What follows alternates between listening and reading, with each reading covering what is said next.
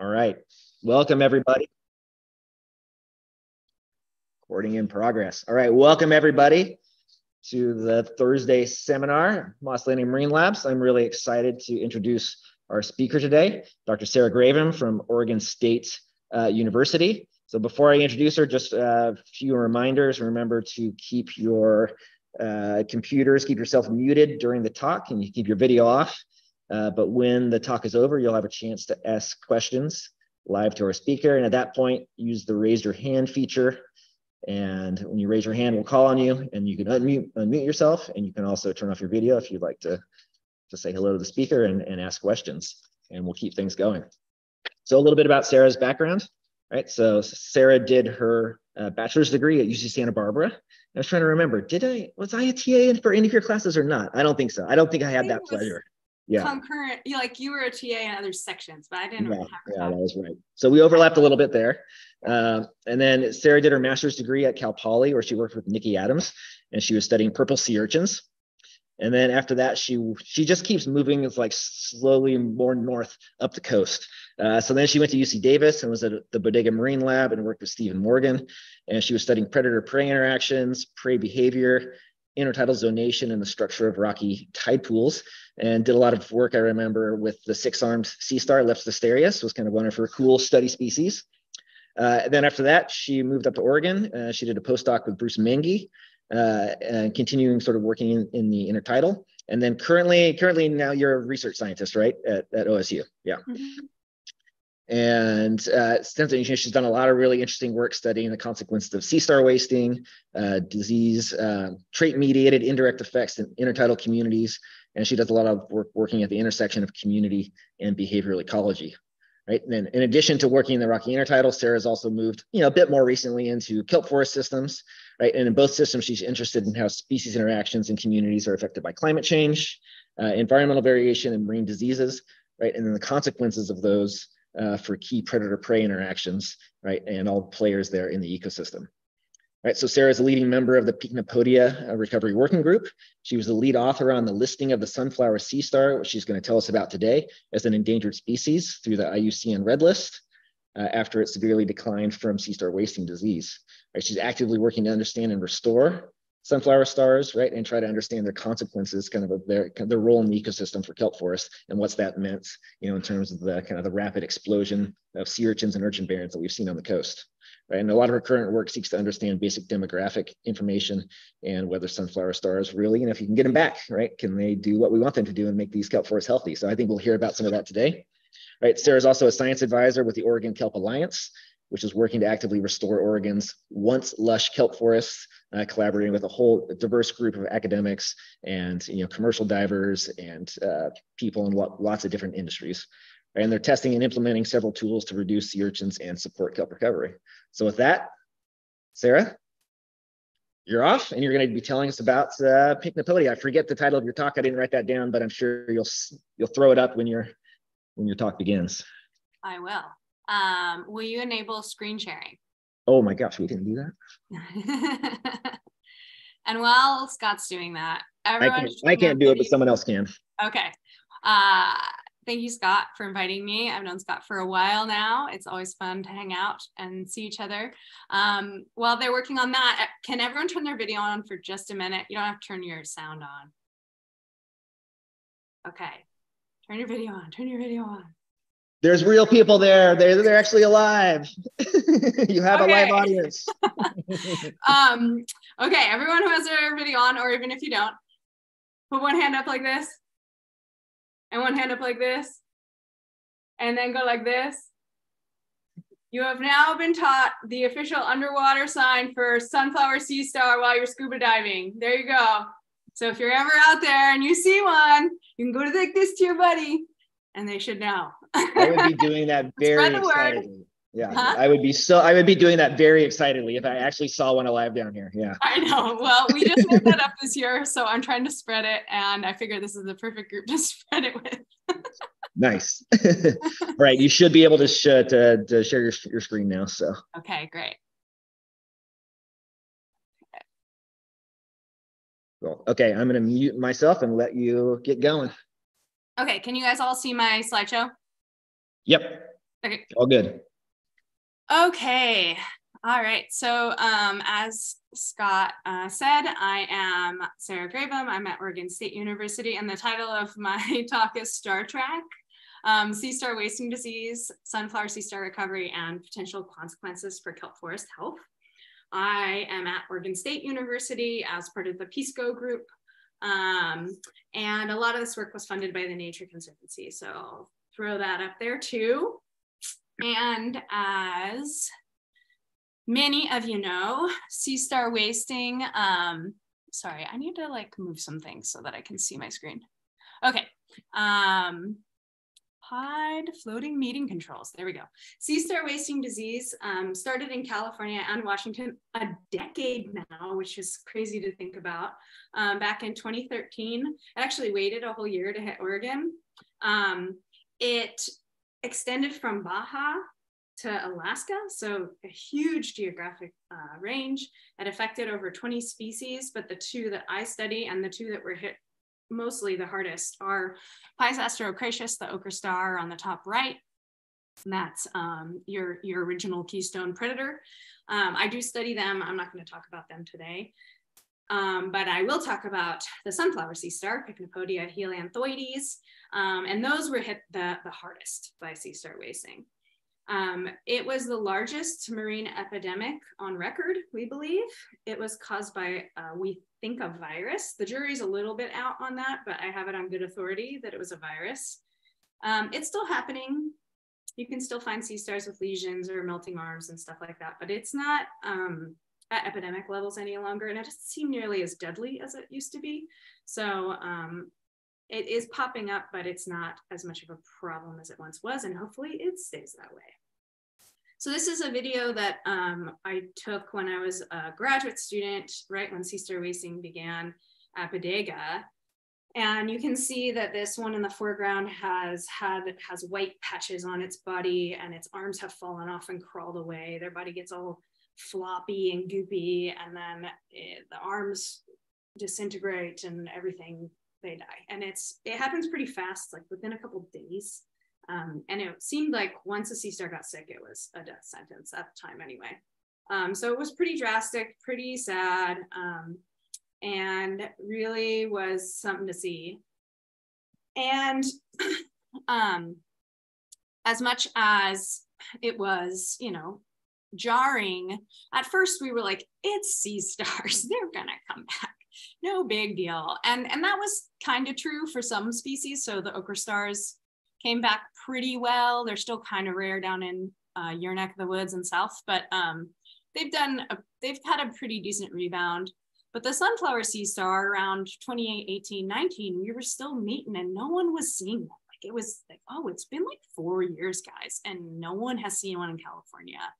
And this is starting to be like pretty worrisome, and to the point where we started getting concerned. And so the Nature Conservancy was talking to the Pycnopodia group people and yada, yada, yada. And it all came to pass that Nature Conservancy funded me and Sarah Hamilton to do a global assessment for the IUCN Red List, which is the International Union for the Conservation of Nature.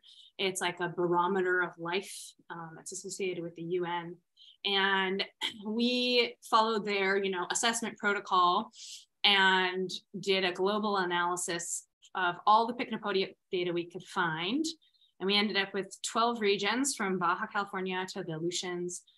67 different people contributed with 31 different data sets getting fed in, and it spanned about 53 years of time and 61,000 surveys, which was a ton.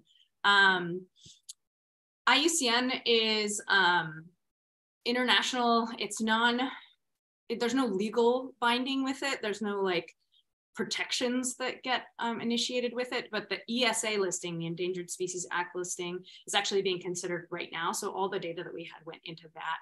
And we're expecting an announcement of listing any time now.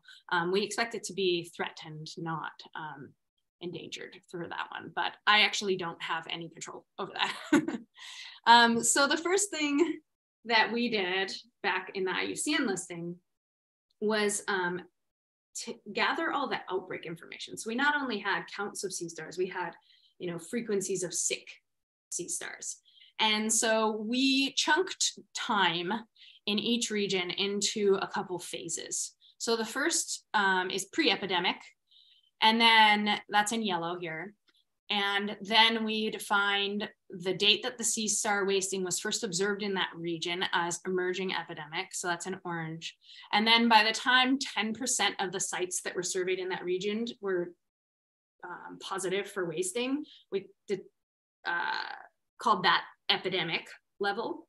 And then by the time the population crashed, which we defined as 75% of the sites, or there was a 75% reduction in occupancy at sites, don't worry about it. We were in post-epidemic, so like the crash had already happened. And so if we look at these different phases with the north to south coastline, some trends pop out pretty quick. So if we look in like 2013, you see that all of the places see their first instance of wasting, even in the East Gulf of Alaska. There's nothing for the Aleutians, but everywhere it was present in 2013. And it went from present to emerging epidemic to crash in Southern California and Central California within a matter of weeks. So this emergence duration, the orange one, was really tight. The epidemic duration was really fast, and the crash happened really fast down where you guys are. As you go north, it happened much more slowly. Like in Oregon, it took a whole year from first instance to outbreak level. And in Alaska, it took, years or more, a year or more to go from, emerging epidemic to crash, sometimes several years. So we're seeing that it just is like moving slowly through the population as you go northward, which makes me think that warm temperature has something to do with it, right? And I'll get back to that in just a little bit. The next thing we wanted to know, which was like the main question in the IUCN report, was how many died? What percent of the population died? And so based on all of our data, a lot of it was just they're present or they're absent. So we ended up using just present absence data for a lot of this, and density data to augment it. But essentially we used the density data and the presence absence data and the geographic coverage of the habitat to back of the envelope calculate up, how many were in Oregon pre-wasting and how many were in Northern California pre-wasting, and then add all that up and look at the yearly variation based on the surveys of population size pre in purple, and then the yearly variation post in like the lighter pink colors. And so what we see is they bounced around a lot, and a lot of that has to do with survey effort. But really clearly, once we hit the epidemic, which is in gray, you go from a lot to not so much to like almost nothing down in 2018 and 19. And this is globally, right? So this isn't just California. At least globally, the declines were over 90%, which we estimated to be over 5.75 billion animals, which is crazy. And that qualified them for critically endangered under the IUCN listing. So what a lot of people are scientist-wise more interested in are the regional declines. And so we broke all of this up by region and calculated that same pre-post decline magnitude. And when you look at the like outer coast of Washington down to Baja, every region is over 97% declines, which is a lot. And then as you get north of Cape Flattery into the Salish Sea and Puget Sound, it's around 90 to 95%. The Aleutians might have escaped. We're not really sure. There was not a lot of density data out there, so we couldn't get really great information, but they seem to be less of a decline up there.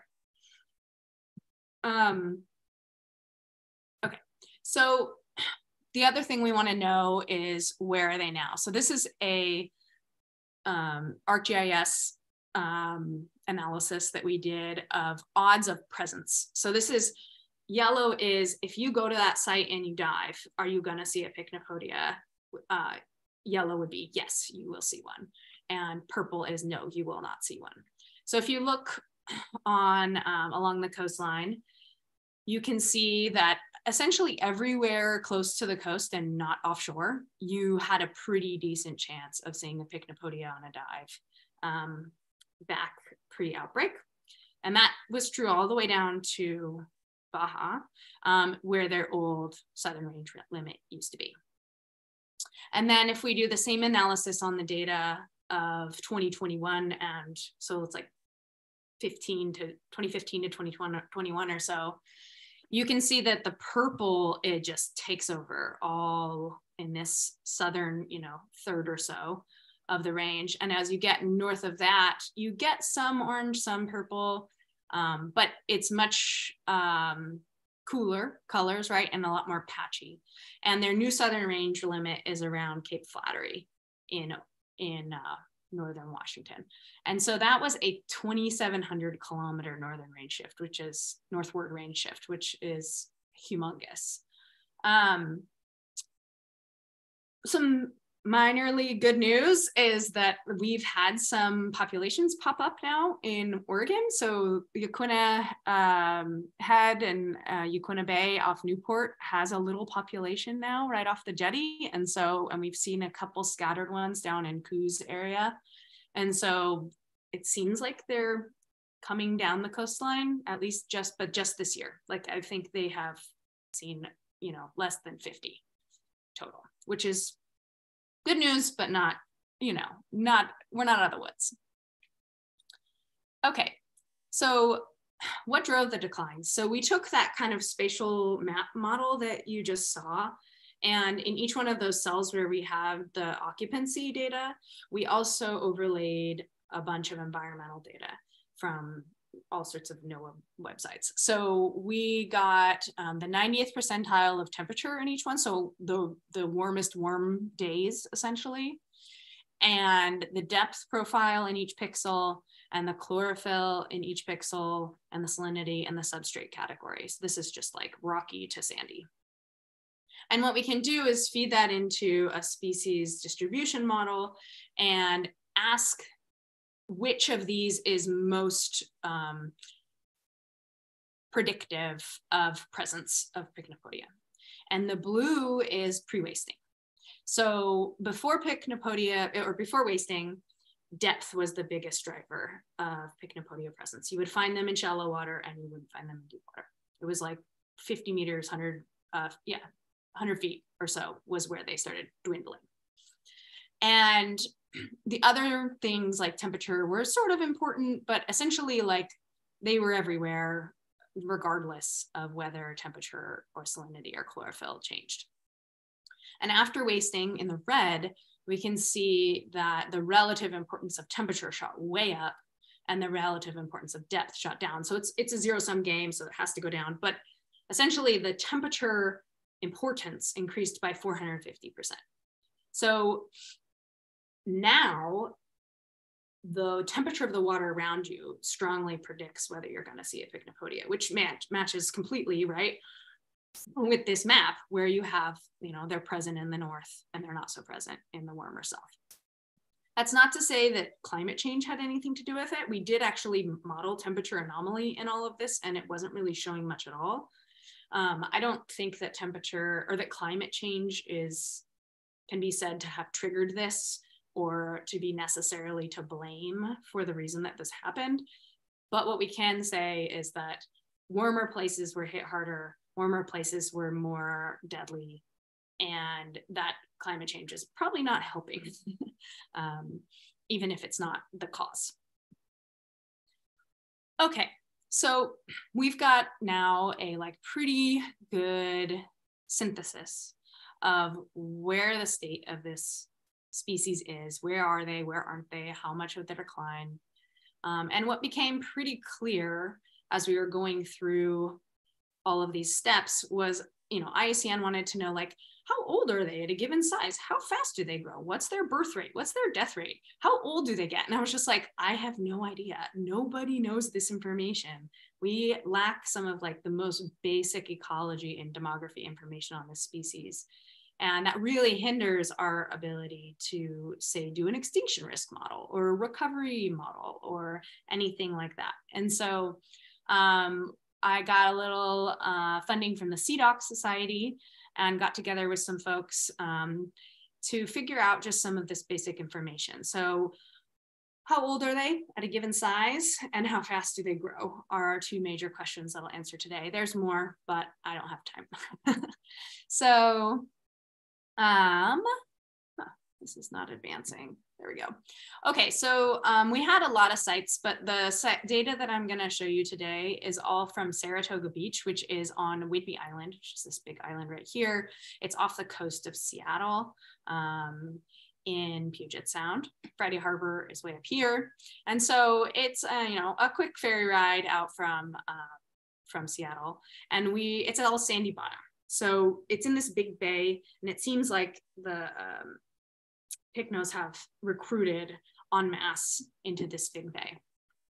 We're doing eelgrass bed surveys. We're interested in some depth contours and things like that, but I won't have time to go into that today.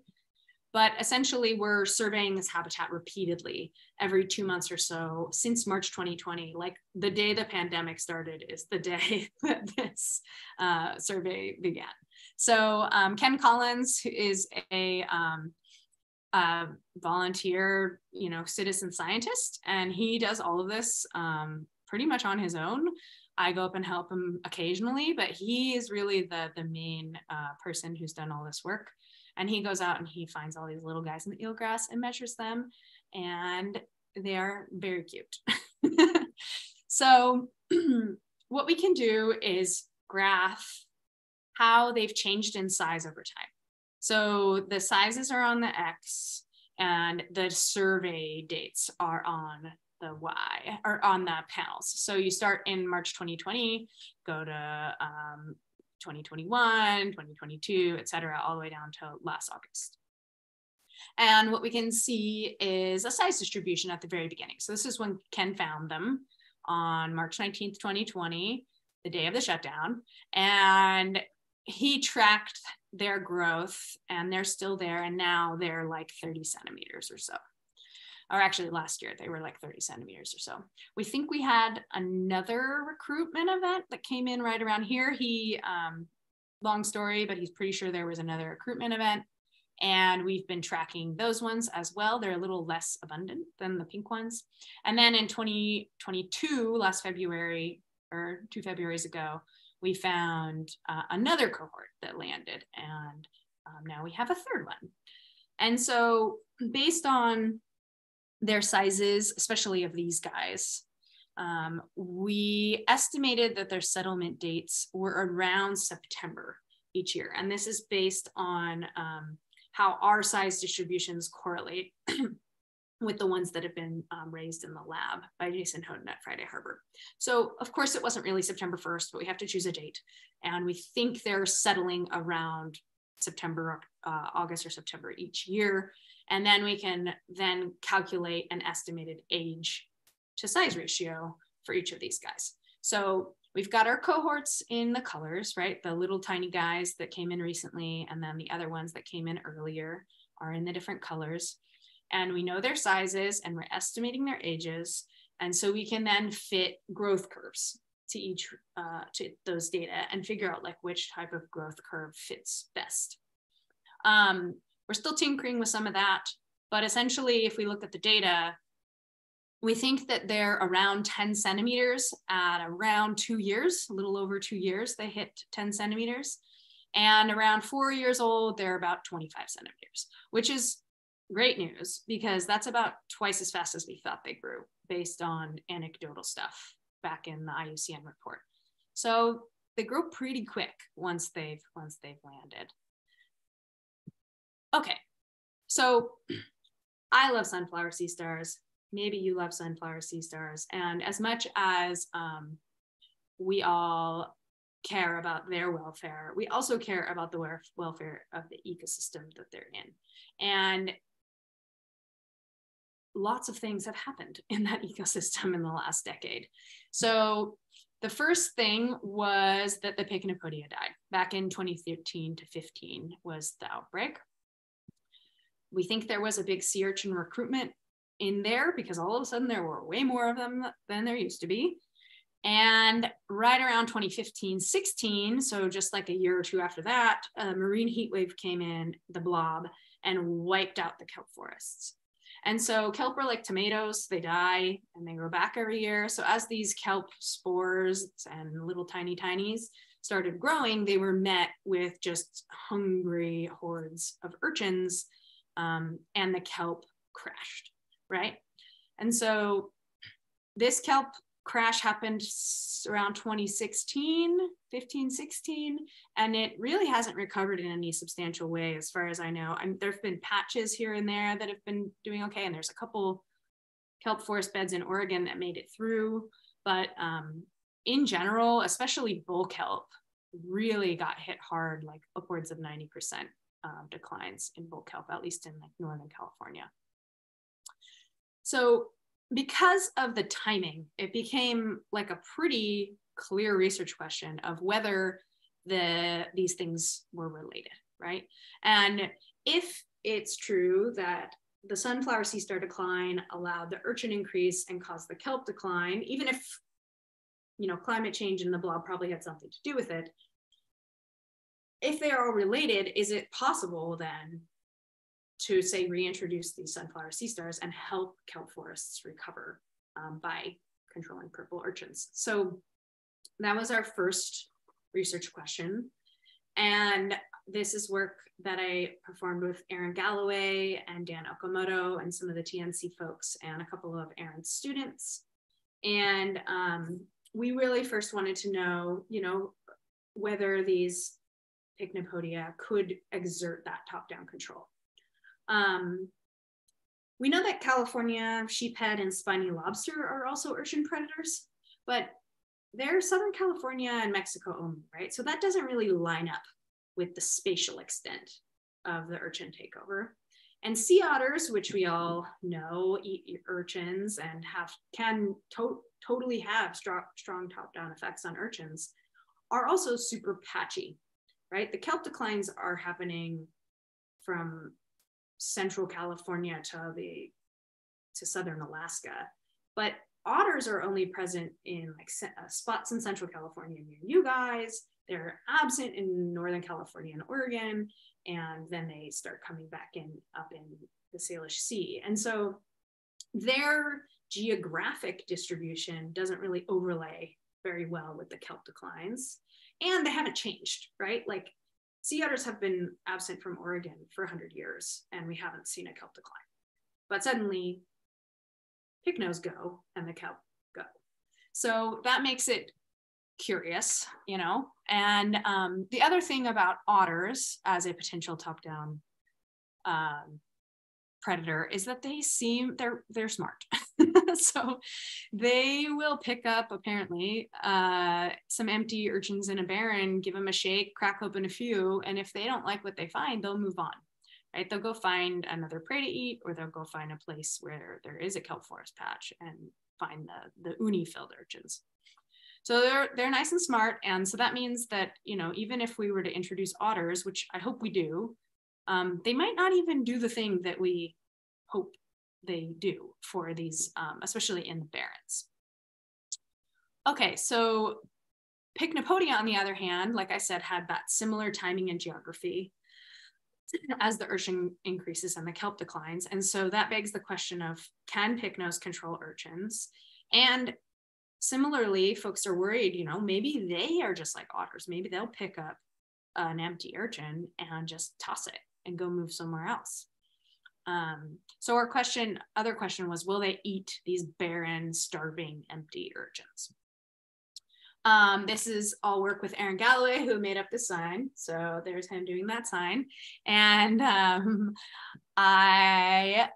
we'll get into it. So the first thing we did was a Y maze experiment, very basic. And we put a pycno at the downstream part of the Y, and then put different things up in the upstream parts of the Y. So we either put an urchin or no urchin, just to find out if they can smell urchin. And then we put a starved urchin and a fed urchin to see if they can distinguish between the two.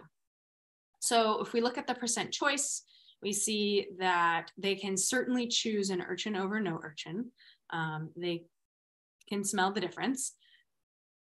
But if we do starved urchin versus fed urchin, they couldn't tell the difference. That wasn't a statistical difference. It seems like they're like, urchin, yay, and go for it. All right, so they can't seem to tell the difference before they capture them. Can they tell the difference once they capture them? So we did a predation trial where we fed them in tanks like as much as they wanted to eat for, I think it was like 6 weeks in different trials, and compared, first we wanted to just know like how many can they eat per day in general. So regardless of starved or fed treatment, we found they ate about 0.7 urchins per day, which means like they can eat an urchin every day and a half or so. And when we looked at the fed versus the starved urchins, we had thought they might eat the fed ones more because they could smell them and be tastier and they'd want them more. But actually we found that if anything, they ate the starved urchins faster than the fed urchins. And we were surprised by this until we looked at the handling time data and found that the starved urchins, the handling time is they swallow it, they sit there, and then they spit it out, right? And so we looked at the time between swallowing and spitting out, and we see that for the starved ones, they spit them out faster. And so we think it's just a digestion thing, right? Like the starved ones are less nutritious, there's less stuff to digest in there, and so they just eat them quicker than the fed ones. One fun thing that we found, and maybe it's important, maybe it's not, is that we collected sea stars from different source habitats. They were actually really, really hard to find. It took Aaron like 25 dives to get 12 sea stars or something silly like that. So he recorded whether urchins, purple urchins, were present or absent at the places that he found the stars in. And what we found was that they actually ate urchins faster if they originated from a purple urchin habitat.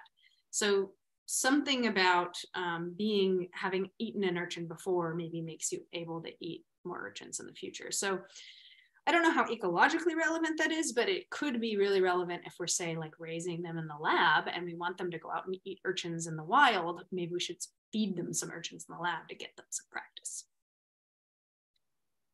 Okay, so 1.5 urchins one urchin every day and a half. That doesn't sound that much, right? Like that's not that many urchins.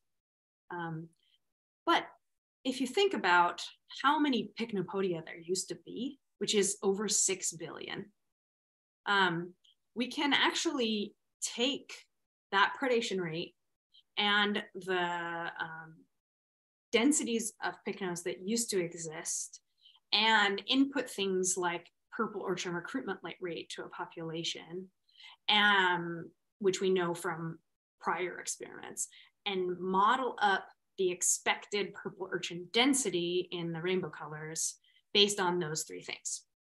So this is work that Dan put together, and the rainbow is a little hard to understand, but essentially all the parts of the graph in red are a barren, high densities of purple urchins. So over 2 purple urchins is like light blue. And everything in dark blue is not a barren. It's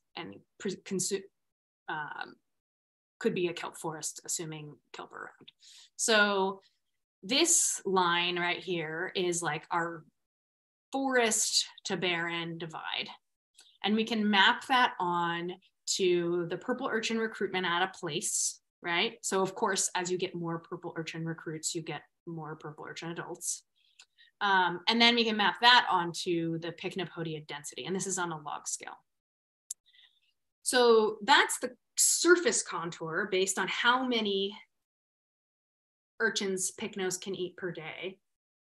And then we can go and map onto that the pre-wasting densities and the post-wasting densities and see where they fall on this contour.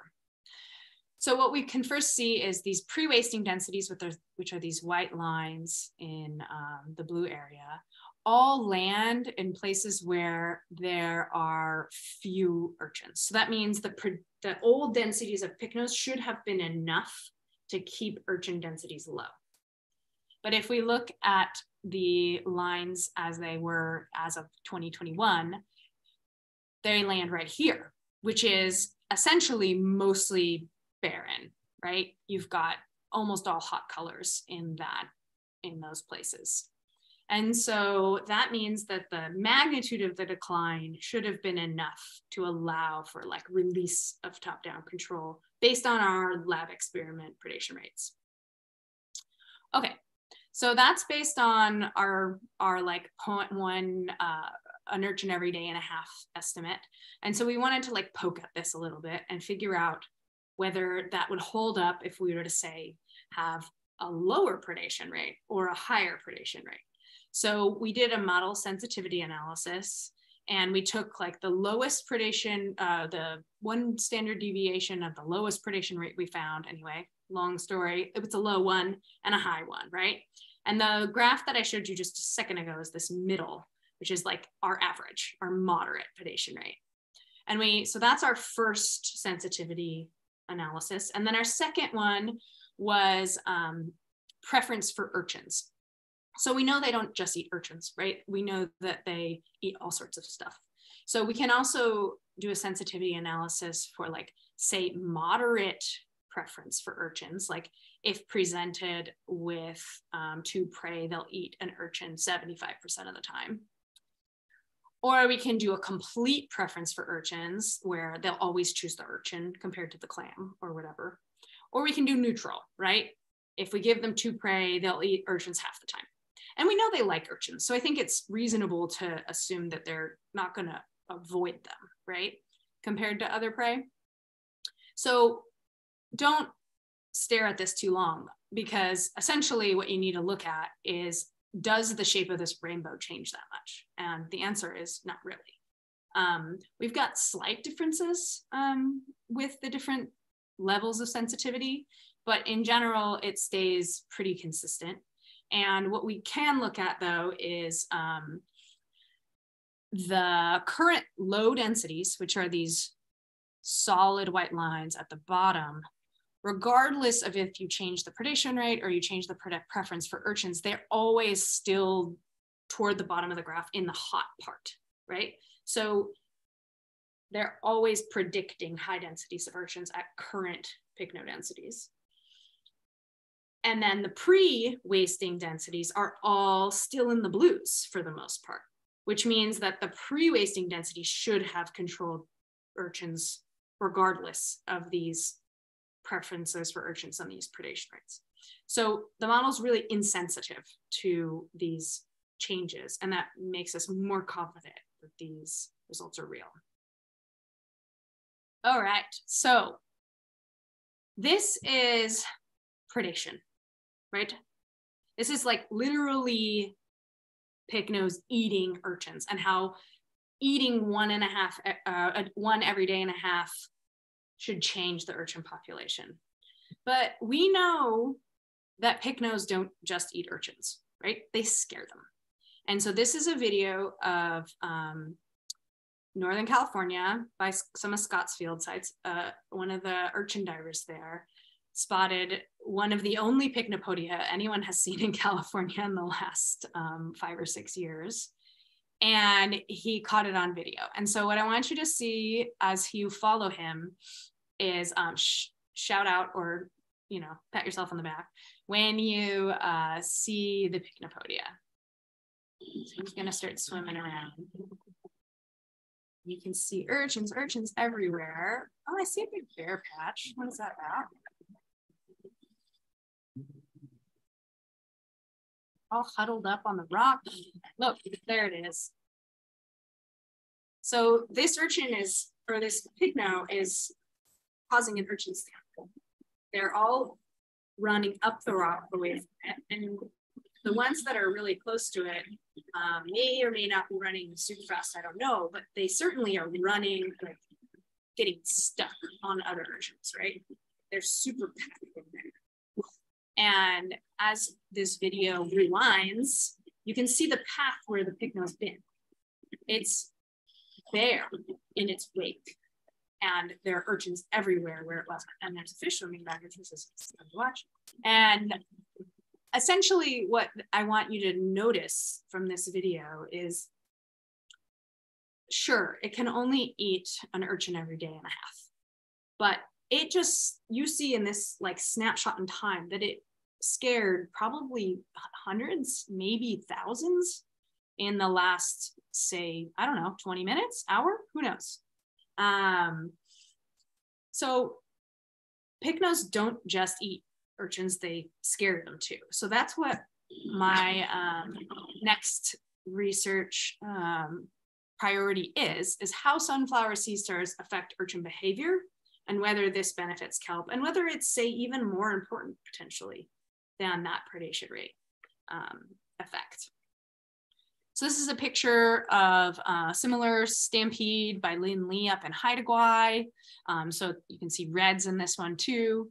And all this work that I'm going to present from here on out is in collaboration with Christy Croker at Santa Cruz and Aaron Galloway at University of Oregon, and all their students essentially, and my students.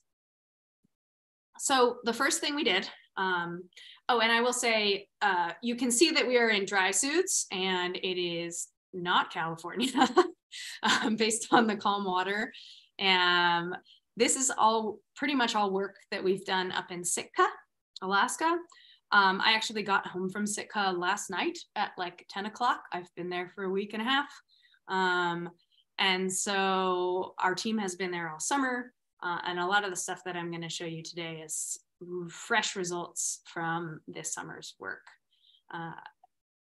The reason we're working in Sitka is it is one of the few places you can actually find Pycnopodia, and where there are also urchin barrens and kelp forests mixed together in the same area. So we can actually survey both types of habitats. And also it has great infrastructure, and Christy's been working there for a decade, I think, doing urchin surveys and pygmy surveys and things like that. So it's got historical data we can compare to, which makes it perfect. That said, we're doing a lot of this work with red and green urchins because that's what's in Sitka. We're working on permits and things to be able to repeat a lot of this down in California or Oregon with purples, but none of that has panned out quite yet. So stay tuned, but we're using the reds and the greens as a test case so that we can understand what the purples are doing. Okay, so the first thing we did was a mesocosm experiment. We set up pretty big fish tanks with little mini ecosystems. We put grazers in there. So they have turban snails and 2 types of urchins and kelp. And then we piped in chemical cues using header tanks into each of these in different combos. So we either have no predator cues, we have sea star cues, or we're really interested in what otters are doing as well. So we tried to do otter cues, which at least with our best guess, you know, a sea urchin on the bottom of the ocean doesn't really know that there's an otter 40 feet above it, unless that otter cracks open a sea urchin shell, eats it, and drops a carcass down next to them. So we think that might be one of the more, you know, salient ways that an otter or urchin might know whether an otter is around. And so we use that as otter cues, so cracked open conspecifics. So we piped these different cues into the tanks in combination. So we had none, otters, sea stars, or both. And looked at prey behavior and at kelp graze. So this is what the mesocosms look like. And we can look at first the percent of prey that are grazing during the experiment. So we have red urchins, green urchins, and turban snails. And the gray bars are no predators. So you can see that when there are no predators around, things are grazing more. And then when you add predators in the colors, at least for red urchins, both predators suppress grazing, and both predators combined also suppress grazing, but not any more so than one predator, right? So they're reactive to otter cues, so conspecifics, and crush conspecifics and pycno cues similarly. And green urchins, same deal, they're reactive to both. And then turban snails seem to be much more reactive to pycno cues and not as reactive to otter cues because there's no suppression based on the otter cue. Okay, so we think they're grazing less. So this is just whether they're on the kelp or not on the kelp. And then we can look at the consequences for the kelp grazed in grams per hour with the same scheme. So without predators, there's more kelp. Sorry, without predators, there's more kelp grazed. And as you add predators, less kelp is grazed. And so, but what's interesting is this otter effect is non-existent. Like the crush conspecifics didn't really affect the kelp, but the pycno effect and the both affected the kelp to a similar degree. So we're seeing pycno cue, just the smell, benefiting kelp. It's not super strong. I will totally admit that. And the reason I think it's not super strong is we were seeing really strong initial responses, but then they would dissipate over the like 3-day long experiment. And we think that had to do with prey cue saturation. They'd get to the point where like they couldn't even smell the pycno anymore because it was just a constant flow of stinkiness. So our next set of experiments actually is in these huge flumes, and we've created laminar flow, and we've got all this stuff going on where we're looking at like distance to cue, and we can really control like how much cue is reaching an urchin at a given distance. So stay tuned for all that. I haven't worked those up yet. Okay, so we've got some modest data that show that pycnos benefit kelp in the lab, at least at some, for a little bit. So we wanted to take that and do it in the field, right? And so this is a project actually done by undergraduates at Santa Cruz during their winter quarter in their field course at Sitka. And we took, or they took, cages and put out kelp ropes. Oh, it's 4:48. Kelp ropes outside these cages and looked at grazing rates and also looked at urchin densities over time. So the cages either did or didn't have pycnos inside. And what we can see is that the percent of kelp grazed is higher here in the controls compared to the pycnopodia in the purple, but only in this first like meter or two away from the cage, and it disappears at like 2 to 4 meters, right? So we're getting a benefit of that pycnopodia in the cage for the first, meter or two. And we did some math and figured out how the net C-star effect related to distance from cage so that we could see when this trend disappears. So wherever this line, the sloped line, crosses the dashed line is where the C-star effect disappears. And so for kelp in the yellow, it disappears around 2 meters. For green urchins in the green, it disappears at like 0.5 meters. And for the reds, the kelp effect or the urchin pycno effect disappears at about 2 meters. So around 2 meters is where the urchins have fled away, and that benefits the kelp. When a pycno still. So what happens when the pycno is at large? So that's what we've been doing until like 3 days ago. We're calling this the Star Trek field experiment. So we're releasing pycnos out in the ocean in an urchin barren and videotaping them for the first like 20 minutes, following their track, which is this pink line, and then doing quadrat surveys along the line and in, rays off of the track. So we can understand not only what happens to the urchins in the track, but how far do they go? How many are affected? And then because we're doing this at time intervals, we'll do it before, just after, the next day, and the next day. We can get 3 days of return rates and understand how long that effect lasts. So I won't go too much longer and show you all the data, but this is what it looks like when we release the pycno into an urchin barren. So there's an urchin, there's an urchin, there's an urchin, there's a little green urchin, a green urchin, and there's a lot of snails and abalone that are pretty cryptic until they start moving. So let's watch what happens.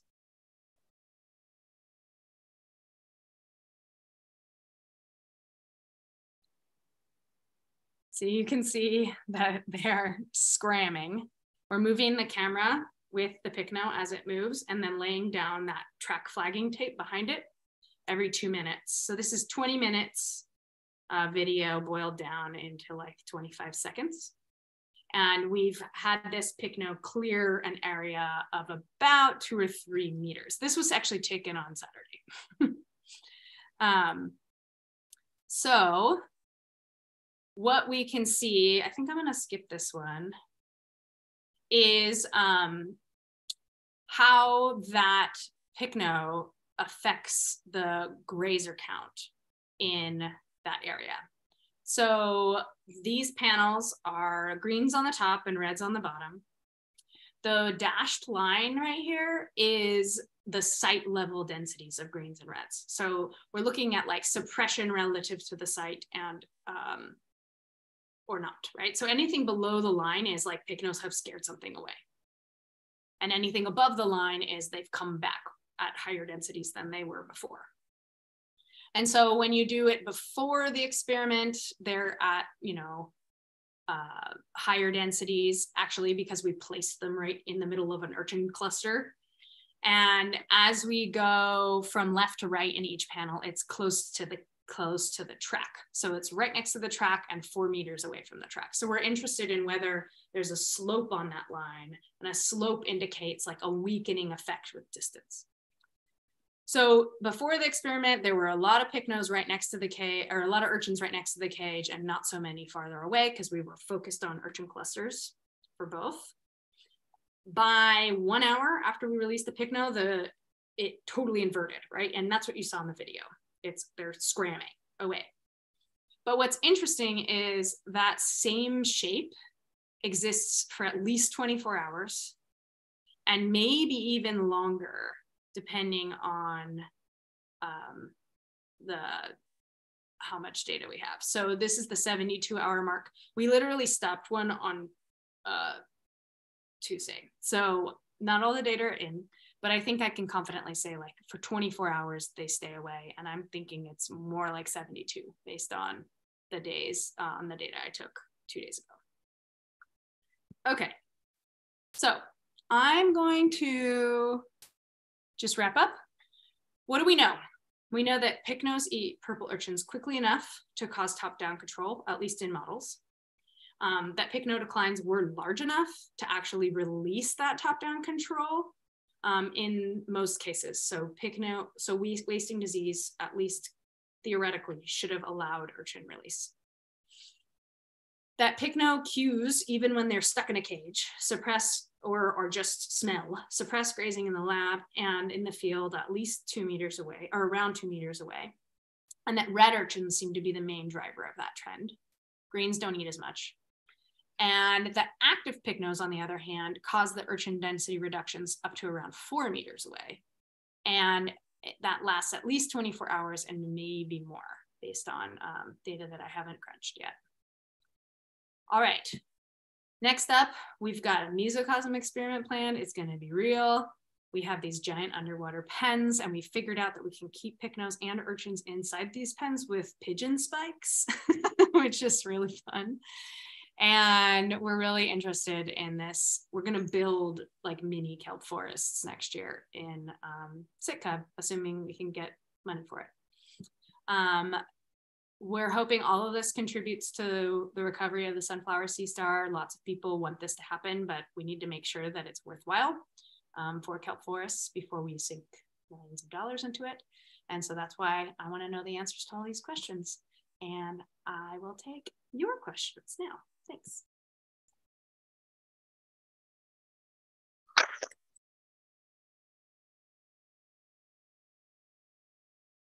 Very nice. That was awesome. Thanks. Love those guys. They're so cool. They're so cool.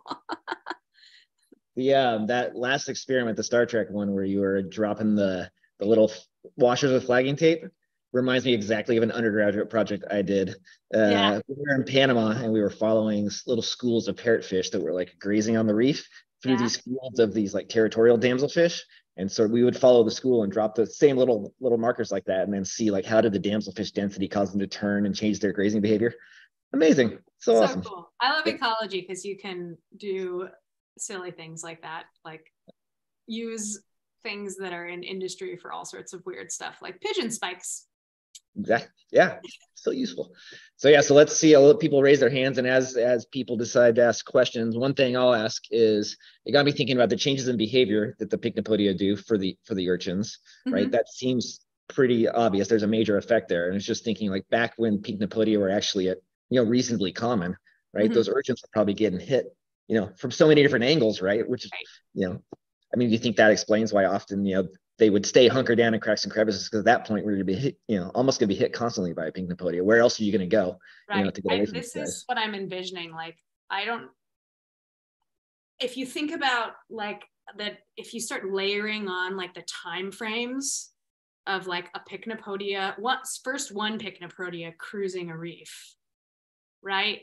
Like thinking about how many they're scaring, and based on this new data, like how long that lasts for, right? If say it's 3 days, right? It's cleared a 4-meter radius, so 8-meter diameter circle that moves at a meter every couple minutes, and it scared everybody out, and that maybe lasts 3 days. So there's like a big smudge through your reef. Yeah. And then you multiply that up by like, I don't know, 50 pycnos on a small reef. That's a lot of smudges. That's probably that's probably the entire reef, right? That's the landscape of fear, right? And so you're, as an urchin, maybe constantly being scared, and your entire lifestyle changes. Better get Dan to model it. That's his next model. I know. That would be cool. Yeah. All right, questions. Anyone in the room here have questions? Anyone online have questions? You can raise your hand, or if you're in the room, you can come up and ask a question directly. Yeah. Okay, we got someone coming up in the room. Kirsten. Hi, thank you for the talk. That was super interesting.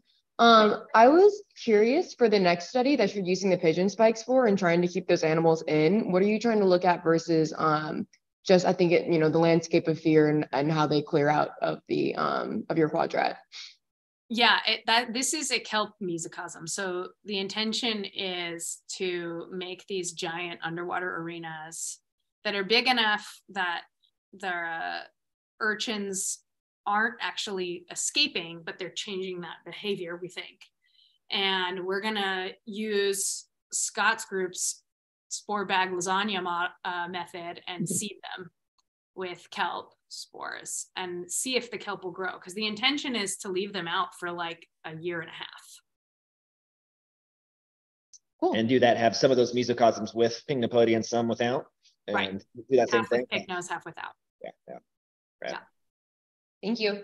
Yeah, we've been considering doing enough nets to seed some and not seed some, and that way you'd have not only like a kelp enhancement treatment crossed with a Pycnopodia treatment, and see which of those things are more important. Yeah, potentially if there's enough spores around in the background anyways, maybe you don't need any more. You just need to suppress the grazing enough, right, for stuff to be able to take off. Right. Yeah, I mean, the spore bag enhancement is just so a positive control. So right now, that's how we're thinking of it, just so that we know that there's spores going in, because it's barren where we are on this experiment. So like there are kelp forests around, but they're like a mile away. Yeah. Next question. Who else has a question? Anyone in the group or online there?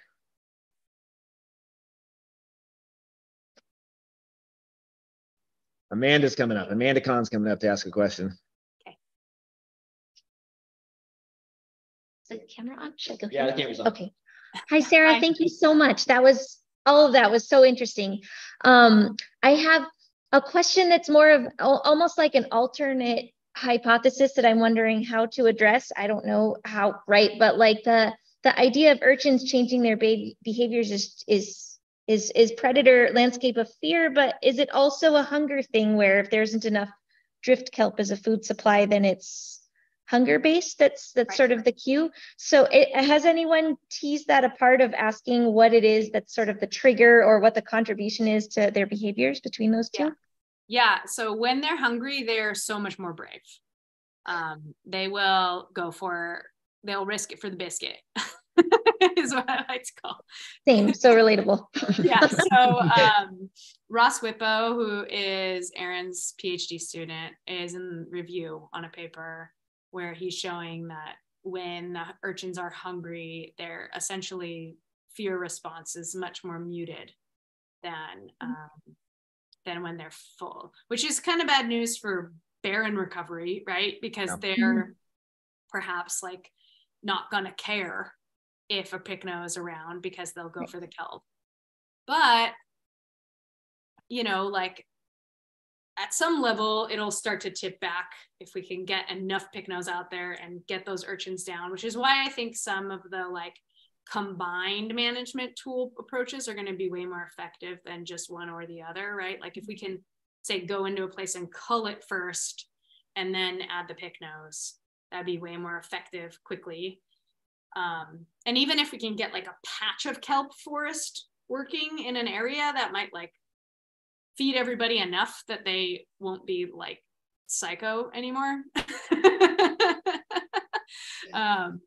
So that's one thing. And then what else was I gonna say? I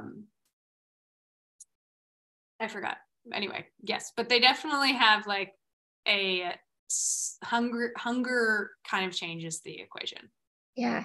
Oh, that's super interesting. Yeah. No, thank you so much. See, very multifactorial sort of approach. Thank you. I had another question. So have you guys done any work looking at like how their consumption rates change with size and look at how big or how old does a pycno have to get till it can actually start effectively eating urchins? Right. Like, you know, I'm thinking of the shift in that whole functional response can be really interesting in relation to how big they are. Yeah. So we have done some stuff on that. What I'm trying to remember from it is like there's certainly a correlation between prey size and pycno size. So if you like give them a bunch of prey to eat of different sizes, the little ones won't eat the big things because they just can't handle it. But the big ones will still eat the little things. And then exactly like California sheephead. Yeah, they'll still eat little stuff. It's just that sometimes at some point they like reach like a handling capacity thing. On the other hand, when you look at like when you say give them a smorgasbord of sizes and let them just eat whatever they want, the big ones actually don't eat any more than the little ones. Which so is they don't digest faster or anything. It's just they don't eat slower. If anything, they eat faster. Mm-hmm. And I think it's because they're just growing, so they have to eat quicker. And maybe they're eating smaller prey, so they need to eat more in order to like keep the same amount of calories. But anyway, there is some stuff to unpack there. And granted, like we weren't doing teeny tiny pycnos, right? Like the ones that I did this experiment on were like 10 centimeters to 30 centimeters. But I think that's fine because from what the growth rate stuff is showing, like they're reaching 10 centimeters in 2 years. Yeah, that's quick. That's amazingly quick. Which is quick. Do we know how big or old they have to get till they reproduce? Do we know anything about reproduction in these guys? Yeah, I have a graph on that. It's around 25 centimeters. They're starting to reproduce. Okay. So around like age 3. They're, it's tiny at that point. Like there's definitely a huge like exponential increase in gonad weight with body weight. So the big ones are making like many fold the number of gametes that the little ones are. But yeah, they're reaching maturity at like 3 years or so. Spawning once a year, multiple times a year. Trying to figure that out too. I don't know if we'll ever know the number of spawns per year because it's really hard to catch them, but it looks like they're spawning in the May, June-ish months. Well, that's a pretty long larval duration then for them, huh? Probably, right? Yeah. I'm trying to figure out, well, Jason has them at least 57 days in the lab. And then it goes up from there. So it's like a 2 to 3 and maybe even 4 month larval duration. Yeah, well, they can disperse pretty far. Yeah. In like August to September is our thought. Good. We just need them to ride the current down this way more and more. Yeah, totally. Gotta like, hopefully the wind will push them down. Or we could just put some out there. Fish and Wildlife would let us. Yeah, that's the trick. I don't think it would be that hard. I just need the permits. Yeah, that's the trick right there. Yeah. Actually, putting them out would be easy. Yeah. I mean, I need. They have to come from up north at some point, anyways. That's the only way they're going to get down here, right? So, like, I'll solve this problem. Just give me a truck and a lot of ice and a permit. Yeah. Oh, anyway, I'm kidding. That wouldn't solve the problem, and it's problematic, but it isn't that hard to do. Great. Any other questions, anyone? Oh, we do have a question. Yes. Haley, is that you? Go, Haley. You can unmute yourself, can you? Or do I have to do it? Can you there hear you me? go. Yep. Awesome. Okay, I'm in a coffee shop, so I apologize if there's any like loud noises out of my control at the moment. So I was just really interested because you talked about temperature being just a major factor. So how do you think the upcoming El Nino event is going to influence what you're studying? Just like, are there going to be any interferences or effects, or? I don't know. Possible. I mean, warm water makes the disease more virulent. So if we're going to see another outbreak, it would be during warm water events like El Nino. So I guess it's a possibility, but I think we've had an El Nino since wasting, haven't we? Well, I guess it was during there was the 2016, right? Which kind of the end of the heat wave. It was all kind of combined, right? Yeah. Yeah, there hasn't really been since then. It had kind of run its course by then. So I don't know if we can like definitely say that there's a relationship for it. And I do know though that what we think is an old wasting event happened during the El Nino of like 97, 98 in the Channel Islands. So it seems like El Nino might do it, but I also am not totally convinced that was the same disease. Like there's only so many ways for a starfish to look sick and die. And probably lots of different viruses cause the same symptoms. So who knows? And that's all the virologist's job, not my job. Another cool set of experiments would be looking at temperature effects on consumption, right? Because thinking as they go further south, if it's warmer but not too warm, like does that also like could they be more effective predators, right? And I don't know. I know pies ester eat more when it's warm. Yeah. But I don't know if at some point they're still limited by handling time, right? But right. Right.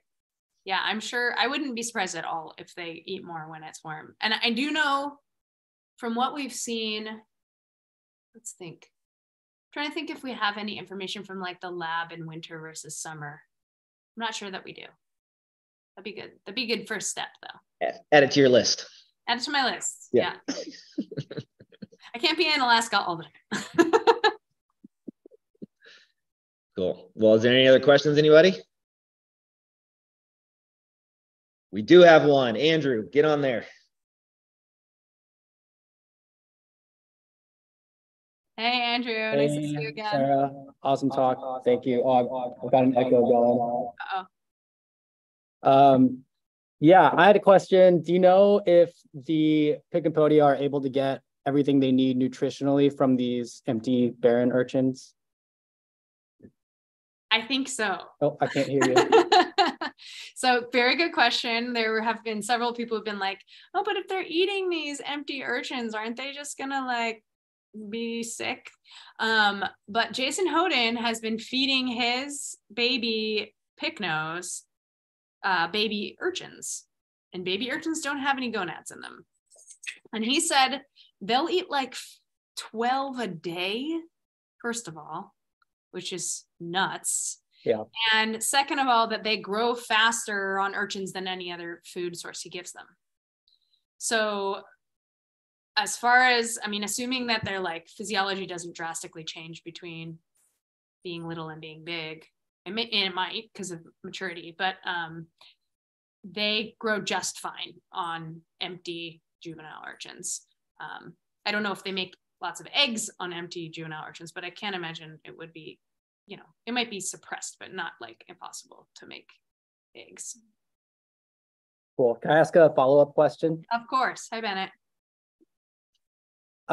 When the urchins are eaten, like when an urchin goes in the hole, what comes out?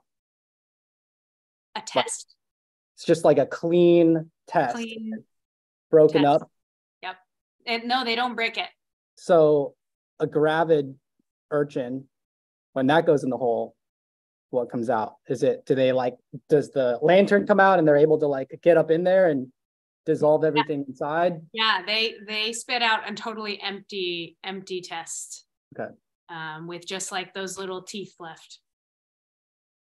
So That's wild. it doesn't seem like they break it either, which is kind of fun because that means what's going to be cool during these urchin arena experiments is we're actually going to be able to measure field predation rates too, because we can just look at the tests. Cool. Yeah. Awesome. Thank you so Leave much. behind very clean, beautiful abalone that you can put on necklaces too. Uh-oh. Andrew, you got to learn that urchin cleaning thing as a party trick that you can do. Yeah. Put the urchin in. Yeah. Yeah. Spit out a clean test. That'd be cool. You want to know something crazy though? That we discovered is tegula can handle being swallowed and for like days. What? And they get spit back out and they just crawl away. That's insane. Yeah. Amazing. It's, I mean, sometimes they'll die, but like I'd say like 75% of the tegula that go in a pycno don't die. They come back out a few days later intact. You just got to have a good seal there and that operculum, I guess, huh? That operculum does its job. And hold your breath for a really long time. Yeah, it's crazy too because the pycnos eat them like popcorn. They'll like throw like 7 of them in their mouths and then they'll spit them out and like 6 of them will walk away. What? I know. That is crazy. It's so crazy. Amazing. All right. Well, at this point, unless anyone else has a question, I think we'll let you go. And but Sarah will be down here for the Western Society of Naturalists meeting in a month. So there'll be lots of other opportunities to meet with her and chat with her if you didn't have a chance to ask questions now or something pops up as soon as you go home. Yeah. All right. Thanks so much for such a fun seminar. It was awesome. See ya. Yeah. Looking forward to seeing you in a little bit. Totally. Bye. Okay. Bye. Thanks. Bye.